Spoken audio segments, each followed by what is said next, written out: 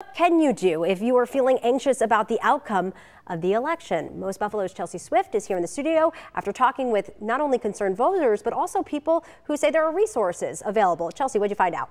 Courtney, that's right. Mental health professionals from Best Self say there are steps that voters can take to reduce their anxiety and frustration, including reducing screen time and spending more time outdoors. Voters in Western New York say emotions are high this election, and several of them believe the last two general elections have caused division in this country. One mental health professional from Best Self Behavioral Health advises voters to focus on what they can control, adding individuals can't control other people's actions. Best Self offers an after-hours hotline for individuals who are experiencing heightened anxiety after the clinic closes. Professionals will offer advice on the phone to help them navigate these emotions.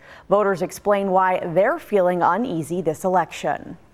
It's been a crazy 100 days. Well, actually, it's been a crazy 9 years. I hope everything changes. I hope we learn how to get along with each other.